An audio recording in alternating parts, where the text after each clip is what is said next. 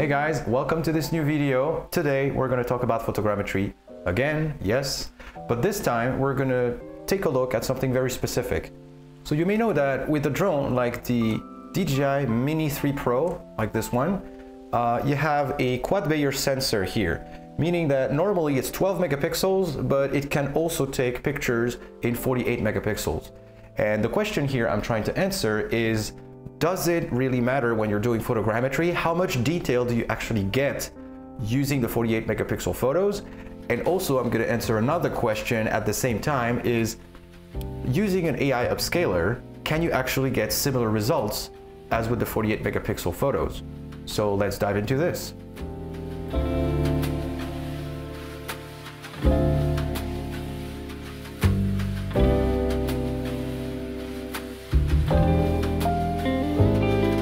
So the subject today for the photogrammetry process is this little tower in the middle of a field. It's pretty nice because it had plenty of free space around it to fly the drone around, nothing to collide with. And it's a subject that is sufficiently small so that the capture process doesn't take a million years. It took me about 20 minutes to capture everything, but it was much slower because I had to switch between the 48 megapixel mode and the 12 megapixel mode. Obviously, if you're using just one of the two modes, it's going to be basically twice as fast. So before we can talk about the results, let's talk about first the way I captured the images. I tried to have the same set of images in both 12 megapixels and 48 megapixels. And the way I did this was to go to some spot, capture a photo with the 12 megapixel mode, then switch to the 48 megapixel mode, capture the same exact photo from the same spot, and then move over to another place, capture in 48 megapixel, and then switch back to the 12 megapixel mode and capture again. That way I have two data sets which are almost identical from the perspectives that I took with the drone, so the same spots were taken in the same order. That matters because we want to make sure that everything else is the same. We just want to change the resolution of the photo and not have other factors like the number of pictures taken or the positions of the drone. If I did the same trajectory twice, it would probably not be exactly the same. So here it's really trying to have as close of a match as possible.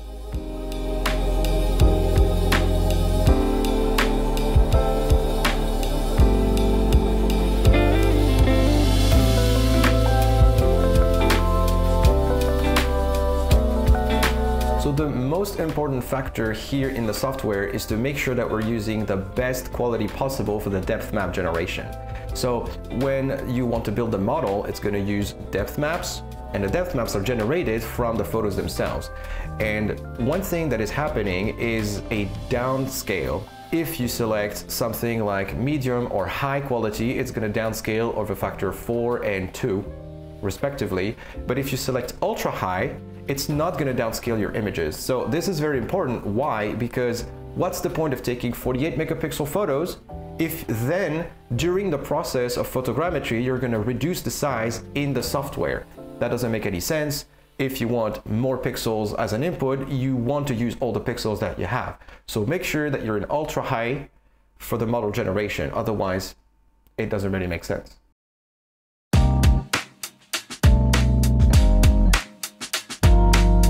So for the AI upscaling of the photos, you have many different options. I'm just going to use Lightroom because it is convenient. So first, you're going to load up your images in Lightroom.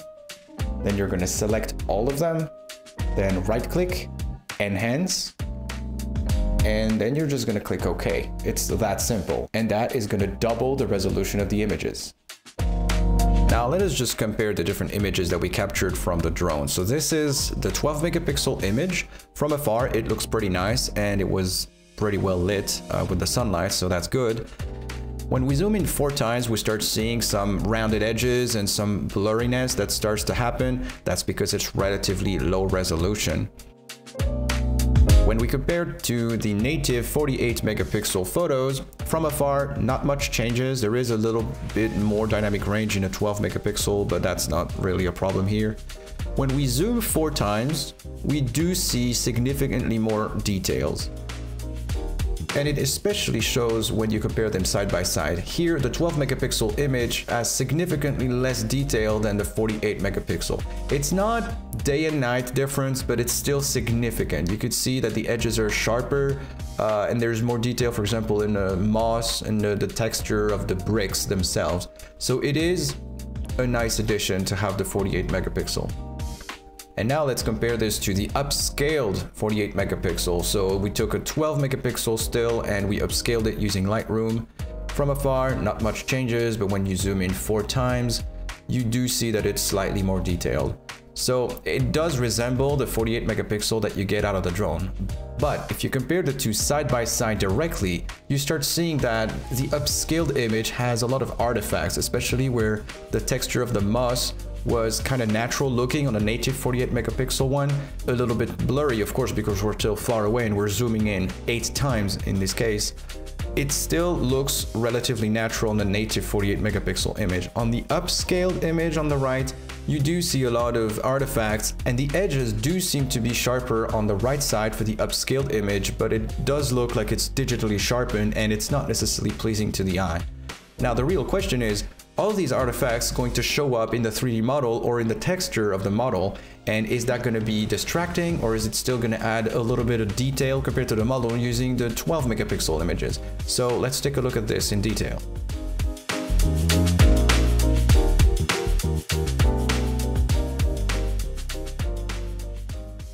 So here is a side-by-side comparison of all 3 3D models.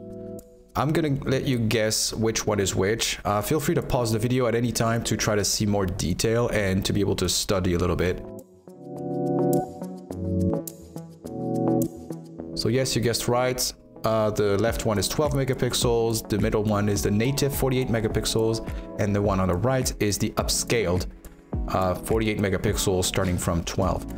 Now, you could see, again, you could pause the video anytime to try to take a better look at it, but you could see that there is significantly more detail in the 48 megapixel photos, whether it is the upscaled one or the native one. The 12 megapixel in comparison looks a bit blurry and, less detail in terms of 3D shape and also in terms of texture.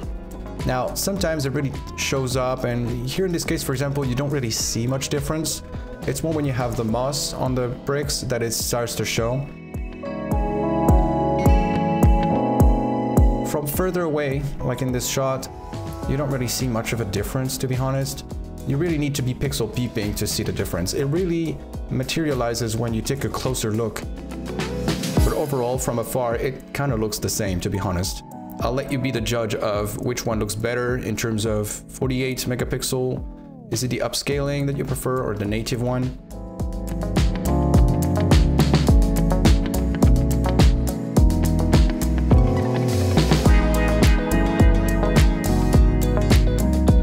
Here is an interesting way to see it. It's just the wireframe, and you could see that it's much more dense for the 48 megapixel photos, whether it is the native one or the AI generated one. And you could even go further and see that the upscaled 48 megapixel seems to be a little more dense than the native 48 megapixels, but that's mainly due to the artifacts that are being generated by the AI during the upscaling. And of course, the 12 megapixel is relatively uniform, although lower density. It particularly shows in corners or here in the bricks. When we have an extreme close-up, you could see that the shape of the bricks is much better restituted with the native 48 megapixel or even the AI generated one than in the 12 megapixel. And here on the pillar, the same conclusion can be made. The bricks are slightly better defined. More detail is retained by the picture, and there's not much difference between the upscale version and the native version. And once again, from afar, the difference is harder to see. And here's something interesting. You can see that the density is not completely uniform in both the 12 megapixel photos and the 48 megapixel photos, but the upscaled variant seems to be relatively uniform on the wall. So which one does look best? Leave a comment below and let me know what you think about it. Would you rather capture 48 megapixel photos directly from the drone, even though it takes you more time in situ? Or would you rather use AI upscaling in post to try to get as much detail as possible from the 12 megapixel photos? Let me know in the comments. And thanks for watching. I'll see you in the next one.